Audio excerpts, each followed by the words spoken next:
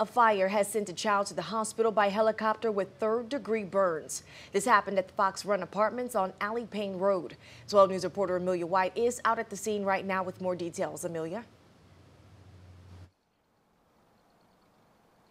Dej, the scene is clear now, but that wasn't the case just hours ago. Orange Fire Department received a call around 1:30 this afternoon about a fire at the Fox Run apartment complex. This complex just off the 2600 block of Alley Payne Road. This is what we know so far. 3 people were taken to the hospital for treatment, including a child that was airlifted. The child was suffering from a third-degree burn. As of right now, we do not know the condition of the other two. A witness told 12 News she was arriving home to her apartment when she noticed smoke from one of the buildings. I was coming home. I noticed one of the apartments on fire. It was slightly lit. There was just a small amount of smoke coming out.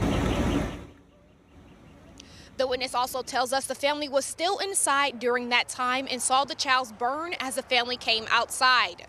Now, we've been in contact with Orange Fire investigators, and they haven't said what caused the fire, but we will be sure to keep you updated. For now, live in Orange, Amelia White, 12 News.